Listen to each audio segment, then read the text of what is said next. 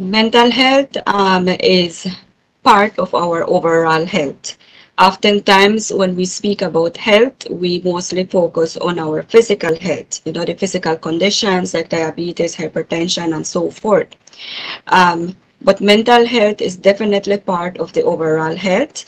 And if we do not take care of our mental health, then definitely we as well cannot take care of our physical health. That's a critical component of integral healthcare. In other words, the rest of your body can't function well if your mind isn't. The Ministry of Health's Mental Health Coordinator, Nurse Yvette Quintanilla, explained today they've noticed the number of suicides this year alone. In many of the cases, individuals feel depressed, despondent, and hopeless.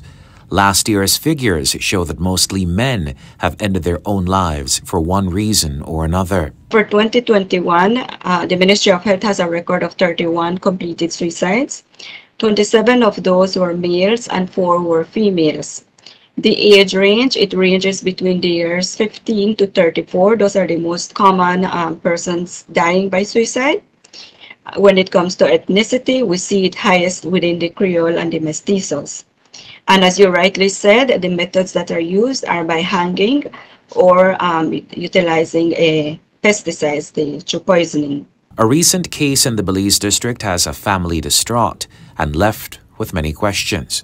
And so we asked Quintanilla how we can help teens who often feel the pressures of the world on their shoulders. Some things that might not be that obvious, especially when it comes to teenagers, because usually they're moody, right? And you will notice that they might be angry, they might be aggressive, but this might be masking a depression. And normally we would tend to confuse that behavior with the normal behavior of a teenager. So we should always be vigilant when it comes to these symptoms that our teenagers might display. You might also notice a change in sleeping pattern. Either they start to sleep too much or too little. And Quintanilla stressed vigilance and for you to check in on your loved one and include those who are perceived as strong. After all, the strong need help too. We can look for signs. If we hear that somebody is talking or joking about death or wanting to die, or they express feelings of hopelessness, of depression, of anxiety, or you notice that they're having difficulties with sleep, or there are changes in appetite, or the person isolates themselves or withdraws, we look for these signs. The struggles of life often weigh heavy, but Quintanilla made the call to those listening to this report to help themselves and each other and use the services available to help. We have services throughout the country. The mental health nurses are based at the clinics, and we have psychiatrists as well. And we have a psychologist in Belize City.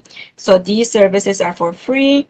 You can access them, you can set your appointments, and if there is a need for any medication, the medications will be provided for free as well. World Mental Health Days marked on October 10, and Quintanilla urged caring and compassion and creating spaces free of judgment and fear.